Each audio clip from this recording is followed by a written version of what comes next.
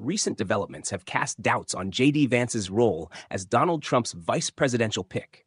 A viral, unfounded claim related to Vance's memoir, Hillbilly Elegy, triggered a wave of online ridicule, making his introduction to the national stage rocky. This controversy comes alongside resurfaced criticism of Vance's past statements, including support for a nationwide abortion ban and derogatory remarks about childless women, which have further alienated many voters. Some Republicans now question whether Trump should reconsider his choice, fearing Vance could harm the campaign. Meanwhile, Democrats have seized on the controversy, amplifying critiques of Vance's character and past positions.